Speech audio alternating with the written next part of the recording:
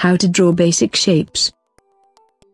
One of the greatest features in Grafio is its shape recognition. Basically, it runs your sketch through a series of algorithms which try to recognize what shape you have drawn and then adds this shape to the canvas. Let's see how does it work. First, make sure the drawing tool is selected. Start drawing.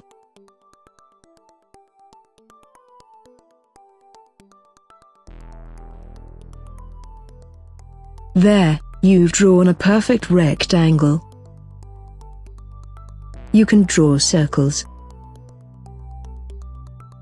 ellipses, polygons or any other custom shapes.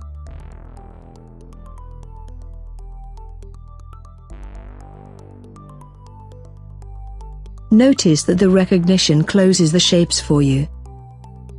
The only limitation is that you have to draw a continuous line. You can turn shape recognition off if you want to make a freehand drawing.